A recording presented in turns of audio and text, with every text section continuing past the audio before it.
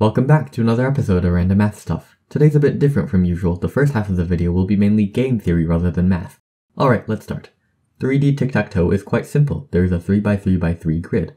This is how we're going to draw it. We have 3 different colored layers and each layer is 3x3. Don't worry, it's not going to get too confusing because, spoiler alert, the game won't last more than 4 moves. Anyway, player 1 starts by placing an X, player 2 places an O, and then they alternate back and forth, and whoever gets 3 in a row first wins. And yes, stuff like this counts as 3 in a row. As long as they're all in a line, it's considered 3 in a row.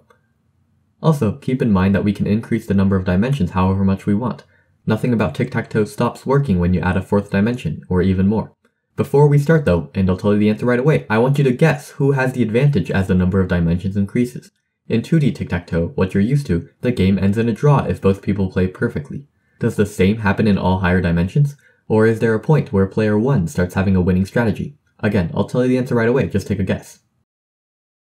Okay, player 1, the person who goes first, wins in 3D, and they also win in every dimension higher than 3. To understand why, we need to start with normal 2D tic-tac-toe. Even though this is a draw, that's only if both players play perfectly. So let's look at what moves you should make in order to maximize your chances of winning. First move, you take the corner, not the center. This is because taking the corner leaves the opponent with only one good option, which is to take the center. If they take anything else, they will end up losing if you play correctly. Alright, let's look at one of these scenarios. You take the corner, opponent takes the adjacent square. Now you take the center. Opponent is forced to go here, so now you go here. See what's happened? You've created a triangle with 2 different winning threats. The opponent has to cover both these threats at the same time, which is of course impossible. So you win. I could go over some of the other scenarios as well, but they're all basically the same. You go first, they go second, you create a threat, which they're forced to answer, and you create a triangle, which is 2 threats at once. Since it's impossible to stop both threats at the same time, you win. But wait a minute. All of these scenarios have been under the assumption that you're the one going first. Reason is, if you're not going first, there's not really much you can do. Whoever goes first, player 1, gets to create the first threat. So player 2 basically doesn't get a second move. They are forced to go wherever player 1 wants them to go. So even in 2D, player 1 technically has an advantage. The game only ends in a draw because player 2 can just barely hold on by taking the center square, the only safe square.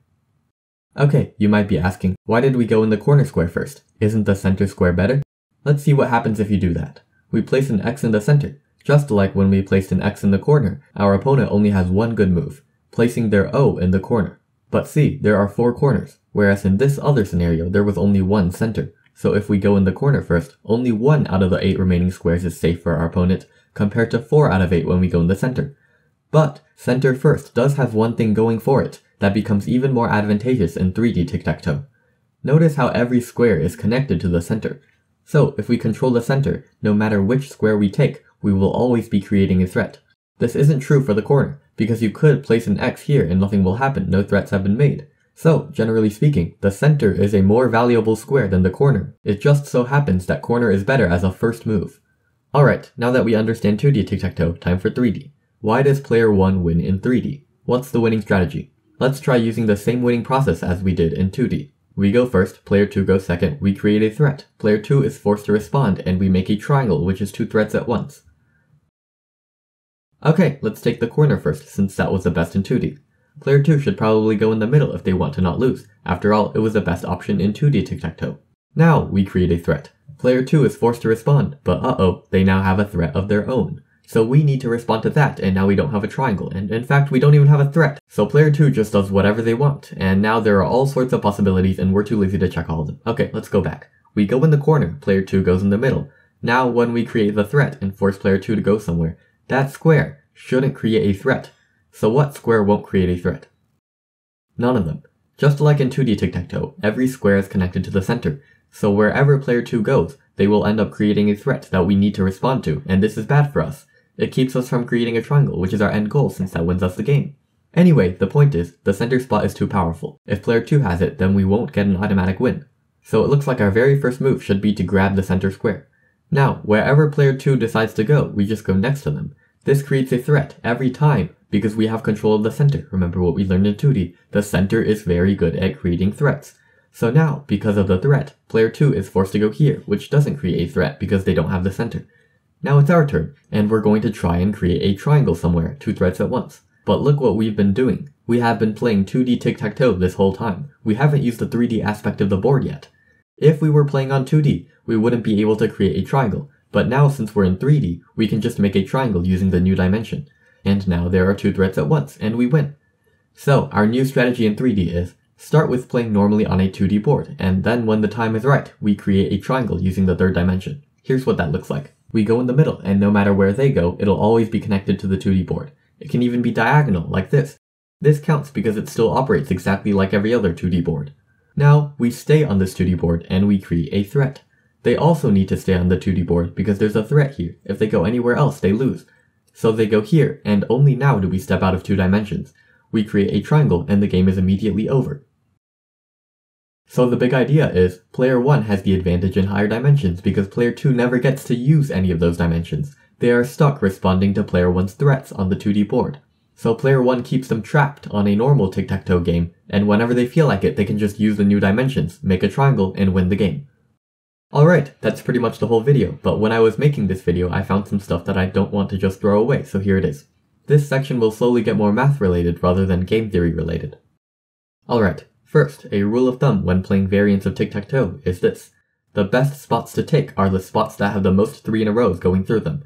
So for normal tic-tac-toe, the center has 4 3 in a rows going through it, each corner has 3 3 in a rows going through it, and each edge has 2. So the center is the most valuable spot, followed by corner, followed by edge. Now this is quite obvious if you think about it, because of course you want to take the spots that have the most winning potential. By the way, let's call the number of 3 in a rows the potential of that square. So yeah, center has the highest potential, 4. It gives you more chances to win, so it's the most valuable square. The same idea applies to Connect 4, where you try to get 4 in a row instead of 3. Also there's gravity. These spots in the center have the most potential, they have the most 4 in a rows going through them. Here's a complete map. You can see that the closer the position is to the center, the higher potential. In fact, Connect 4 has been solved. The person who goes first always wins if they play correctly, but their first move must be to go in the middle. If you go here or here, the best you can do is draw, and if you go on the outskirts where the potential is low, you will end up losing. All this is assuming perfect play, of course. But the point of this Connect 4 side tangent is just to say, this rule of thumb is important and decides the winning strategy for many games. I think it might be one of the reasons why control of the center is so important in chess, but I have no idea, I'm 500 elo. Anyway, back to tic-tac-toe. Remember how in 2D tic-tac-toe, the best strategy is to go corner first? What's up with that? Why not center first for the higher potential? I think this is probably just a coincidence. After all, this is just a rule of thumb. 3 and 4 are pretty close to each other, so whether you pick the square with potential 4 or potential 3 is not a decision that really affects the game too much. On the other hand, in 3D, the potential of the center spot grows to 13 while the potential of the corner is only 7, and the potential of the other two types of spots is even smaller. But this explains why in 3D, the best strategy shifts from going in the corner to going in the center. 13 is much larger than 7, so the center is much more valuable. This discrepancy only increases as the number of dimensions increases.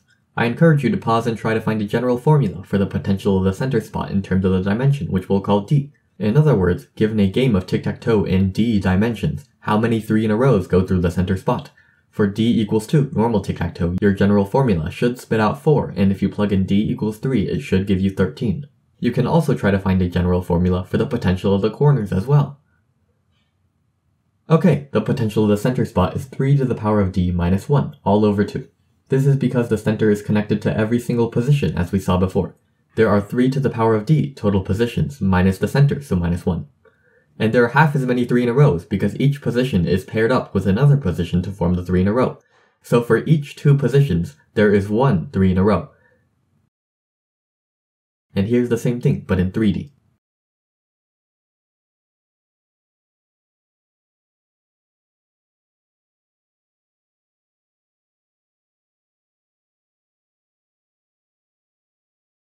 So this is our general formula, the number of positions divided by 2.